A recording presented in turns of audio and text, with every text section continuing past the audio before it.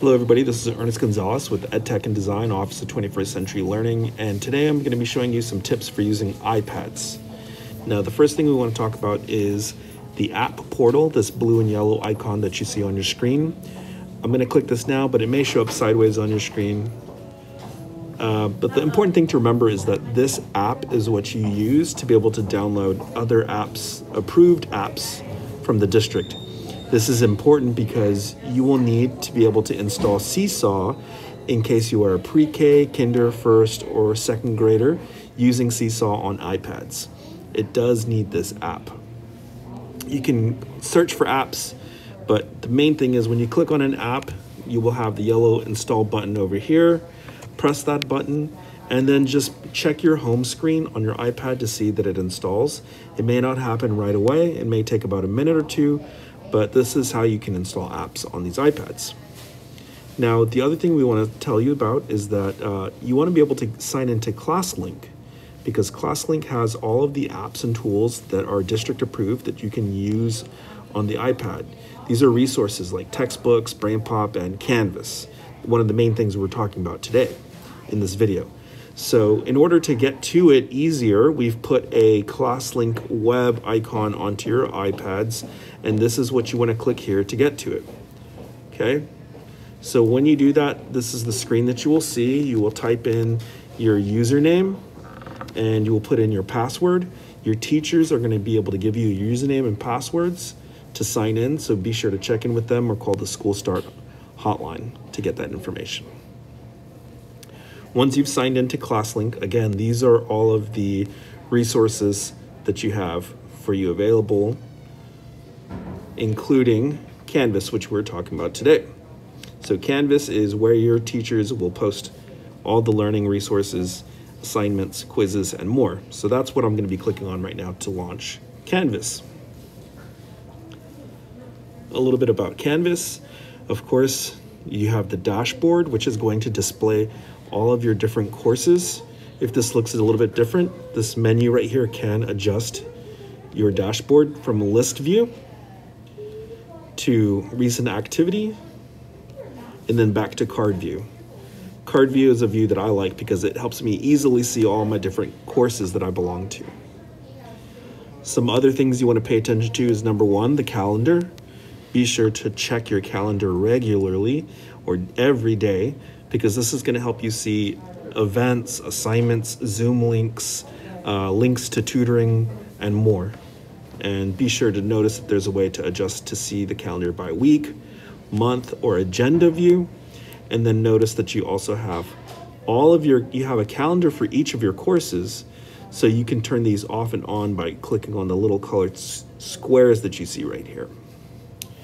You can also go to Inbox right here on the left-hand side. This is important because this is your email from within Canvas. You don't have to go anywhere else to check your email. So you will see messages from your teachers show up here, but you can also write your own email by pressing the pencil. It asks you to select your course. In this example, I'm going to send an email to my teacher in science. I can click right on this little person icon here. Find my teacher by clicking on teachers, and then just like a regular email, I can type in the subject on top. This one's going to be about homework. I will turn it in today. I'm going to click send and send that to my teacher right now. Let's take a moment to go back into our dashboard. Again, I wanted you to see that you have a to-do list over here on the right-hand side. But right now, I want to talk about going into one of our courses. So let me go ahead and click on this title right here to go into this course.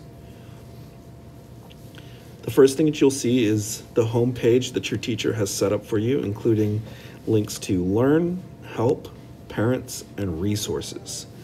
Learn is actually going to take you to a page called Modules, but we'll talk about that in just a second. The first thing that I want to talk about is Announcements. Announcements is very similar to the inbox, except this announcement area is just for this particular course. So your teacher may have turned announcements on Your teachers can customize this menu that you see here, so you may not see home announcements.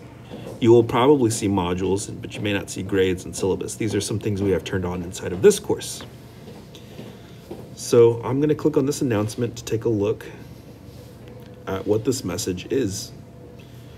As you can see, this particular message, it appears to be a video, so your teachers can type messages, but they can also record videos as well. Hey everybody, this is Mr. Gonzalez. Welcome to class. So that one's a video. I'm going to go back into modules. Be sure to check those every day, your inbox, calendar, and announcements. Now in my module view, this is the actual work that my teacher is going to be posting for me. This could be pages, it can be assignments. There's different types of assignments, and then there can be even quizzes. So right now, I'm gonna click on the first one here called Lesson Intro. This is an example of a page. Now a page may not have anything to turn in, but they can have images, text, and videos. This is an example of a page that our teacher is basically giving us an introduction to the lesson. Pages are great because they include Immersive Reader. I'm going to press Immersive Reader now so you can see what Immersive Reader can do.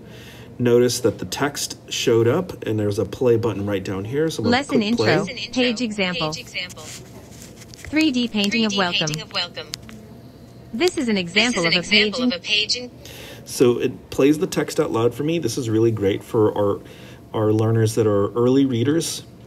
Notice that there's some other tools over here on the, for example, this book. You can see I have Picture Dictionary turned on, and I also have the ability to translate. So this is going to be good for our students and families needing some language support.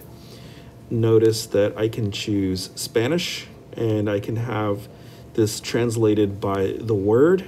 So I'm going to click Page, and notice that I have it in English and Spanish. I can play it in Spanish. Las páginas. And there's also a picture there to help me understand it. If I want the whole document translated, I can press Document right here. And let's listen to it now. Introducción a la lección, ejemplo de página. Again, this is a really great tool that's available on Pages inside of Canvas. I clicked back to get back, and I'm going to go back into modules again because that is where all of my learning exists. This is a module right here. It's almost like a unit or a piece of a lesson.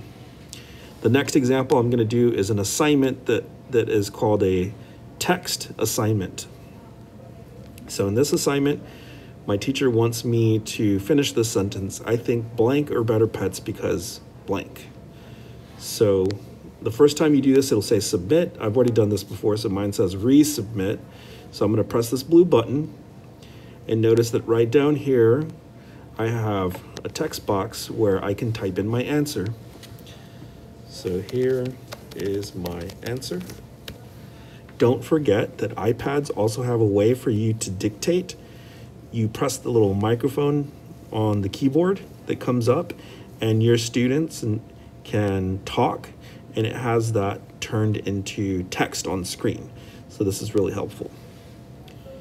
I'm going to press submit, but before I do that, I do want you to pay attention to the different tools that you have here to change it, to make it bold, to highlight, change the color, add links. Now these, this tool right here that looks like a video, this is on a laptop, this is a way for you to record a video into this box right here, but this feature does not work on an iPad. This is one of the things that's a little bit different. I'm gonna press submit now, because I'm going to show you the next example, which will let you record video. So that assignment is turned in. Notice that I see September 2nd, 11:46 a.m. This is letting me know exactly the time that this was turned in. And when my teacher grades it, I may see comments come back here from my teacher. So let me go back into modules, and let's take a look at the next example here. This one's a file upload example, also an assignment. Now in this assignment, my teacher wants me to actually draw on a piece of paper and turn that in. So Again, I will press the submit button up here. And on the iPad, it says choose a file. And I have the option to take a photo or video. I can pull something in from the photo library of my iPad. I can also browse for a file. So right now, I'm going to press take a photo. And unfortunately, I don't have a cool drawing here, but I have a sheet of paper. I can press video or photo, but I'll just take a picture. And right in the bottom right corner, it says use photo. If I needed to add more, I could say add another file. But at this point, I'm finished, and I'm gonna press submit. And I've turned in my assignment as a drawing. I'm gonna go back into modules again so I can show you a couple more examples. This next example here is an example of a Google assignment. Now your teachers might use Google as a way to have you view your own copy of an assignment. Now the first time you see it, you may have to authorize, like what I'm doing here, to say that I have permission to go into my drive. And feel free to go ahead and do that. Notice that this is telling me to get the app, but I can just say no, I'm not interested, and I can actually do the work here on the iPad without needing any of the Google apps. Now it is a little bit small and kind of hard for me to work with, so I can click on the title of it right here, Dogs and Cats. And now the file opens up on a bigger screen in its own tab in Safari. I can add text, I can add images, I can move things around, I can do all of those awesome things. And what's great about Google is that anything that I do to this file is going to automatically save. When I'm finished doing whatever it is I need to with my work, I can just close out this tab here and Google automatically saves. So now I just need to press submit. That's the big thing you have to remember, is press submit so that my teacher can see the work and give me feedback and tell me how I did on that. Another example is quiz. Now I've already taken this quiz, so I can't show you exactly how it looks, but there are a variety of different types of questions that can be asked on quizzes. Your teacher may ask you multiple choice, true, false, fill in the blank, all types of different questions, even essay and file upload types of questions. The great thing about these quizzes is that you will, if your teacher has it turned on, you can see your score right away.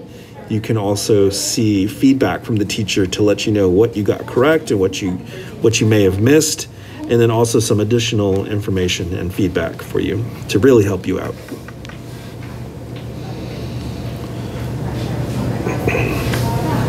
Now, this should give you a good tour of how to use the iPads with Canvas.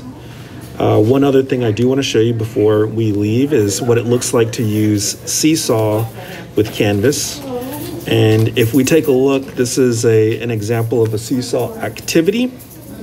So my teacher has basically given me the directions to say, click on this link to complete your activity, and I have a link here. Notice we put in a second set of directions that says if that doesn't work, you can always go to the Seesaw app and complete the activity. Okay? Just in case you need to do that. You're more than welcome to open up the Seesaw app and complete the activity that your teacher is asking you to do. Now, if your teacher did put your activity link here for Seesaw, this is what will happen when you click it. Notice that the Seesaw app pops up, and it takes me directly to the activity that I need to complete. But the only reason it does this is because I have Seesaw downloaded, and I had already signed in to Seesaw. Okay, don't forget, on Seesaw, you can sign in through the Google sign-in using your SAISD email address and password, or if your teacher gives you a home learning code for Seesaw, you can use those because those are QR codes that'll help you sign in as well. If you'll have any questions about any of this, please feel free to reach out to the Family Engagement Department. You can also talk to EdTech and Design or reach out to the SAISD Help Desk.